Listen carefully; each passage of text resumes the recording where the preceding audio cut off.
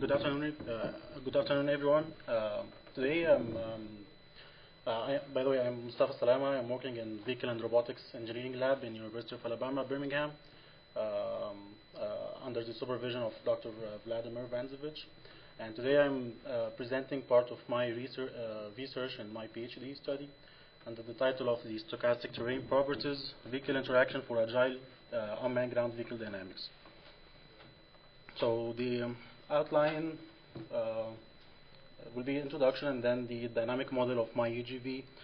And then I will deal with three main important parts, which is the stochastic circumferential force and stochastic rolling resistance force, and then the linking the interaction between the longitudinal and lateral forces. And then I will focus on the energy efficiency of the whole UGV. So to define the agility, we can say that it's the fast response to dynamical changes in severe environments.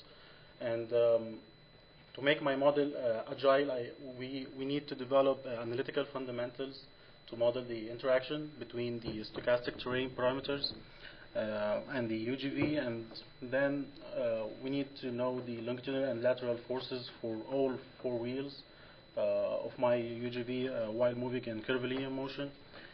And then we need to model the stochastic parameters, the stochastic behavior of the soil parameters within a probabilistic framework.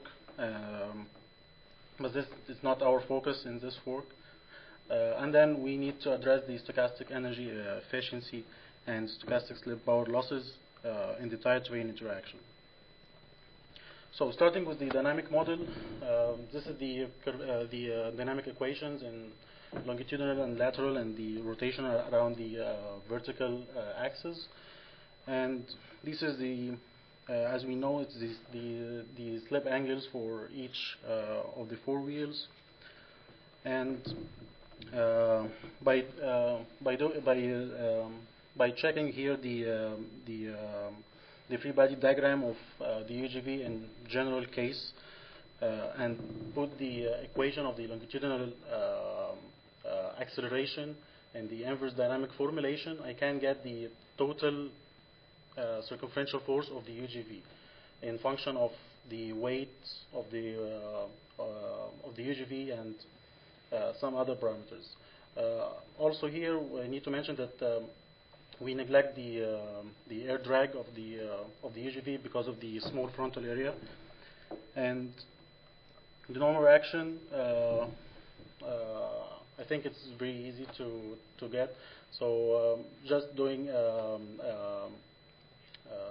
summation of the moments for in front and rear axles to get the first equation, and then by assuming that there is no shift of the normal reaction due to the internal tire friction and the friction on the contact patch, and then we will assume for simplicity that we are dealing with only horizontal plane, and also the longitudinal bulldozing resistance, it's acting in the same plane of the contact patch. So this equation can be reduced to this equation, and by doing the same, we can get the normal reaction for the front axle. The same we can do for to get the left and right normal reactions.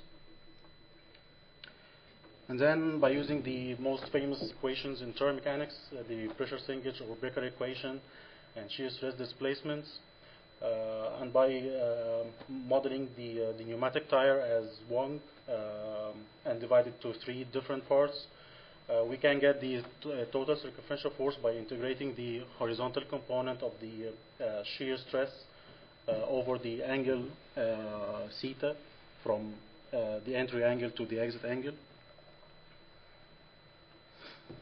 And then to the terrain part, we use the deterministic soil parameters first from Wong for soft soil, dry soil with 0% moisture.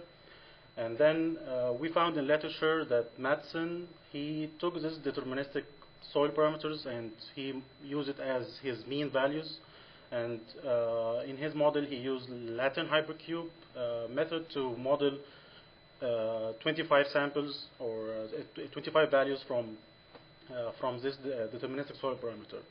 We did some statistical analysis to get the means or to get the standard deviation, minimum and maximum for the whole 6 parameters of the soil, and then we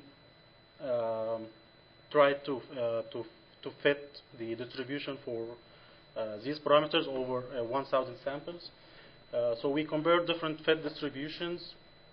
As here, these 2 figures, I'm showing the cohesion and over the 1,000 samples, and this is the histogram of these values. And we've compared different fit distributions using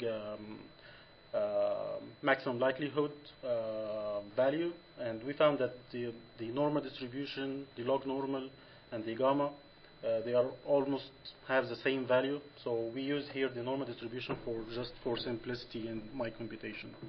Of course, I did this for the whole 6 parameters. So of course, this characteristic or this probabilistic characteristic can impact the tire slippage. And if we see here in this wheel kinematic part, we see that the instantaneous center of zero velocity it shifted from the contact between the tire and the terrain shifted to up, and this means that the circumference of the wheel will gain velocity opposite to the direction of the motion. This means that the radius or the volume effective radius it's not constant in real time, and in this case, here I can introduce or I can say that the slippage is the ratio between the slip velocity and the theoretical velocity of the wheel, and from here I can say that the effective volume radius is the linkage between the Vx, which is the linear velocity of the center of the wheel with the angular velocity of the wheel. So also we calculated the volume radius in the driven mode. This means that we are not applying torque to the wheel, and we can get it by measuring the total travel of the wheel over the number of revolutions, and then we can put the equation of the slip in functions of these 2 radii. So based on this, we measure our slip velocity, and we got it with this value. And to confirm this, we compare it with the tangential velocity from Wong, and we compare them together at when theta equals 0, and we got the same 2 values here. So I took my stochastic soil parameters, and I used Monte Carlo technique, which is the very simple technique to model or to estimate my stochastic circumferential force over the whole range of slippage. And of course, there is an energy we consume energy because of the volume resistance force, and in our case,